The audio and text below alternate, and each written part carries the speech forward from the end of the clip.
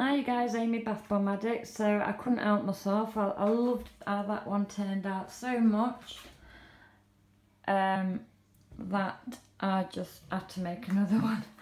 So we're gonna see. So for this one, the only difference is, if you follow my tutorial on that, is that it's got that little bit more S.L.S.A in, so we could be a bit more bubbly. I think it'll be better, because I think that one was a little bit too fizzy. I think, I don't know, we'll see.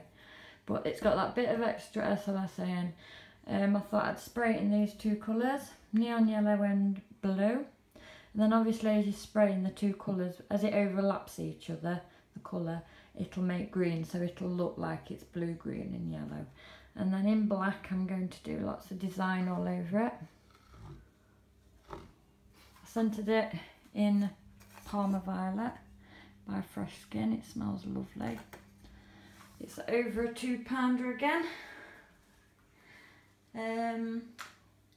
Any suggestions? I look forward to hearing on how I should paint it.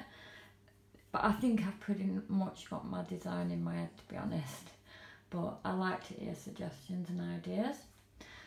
So yeah, so thank you for watching, you guys. Bye.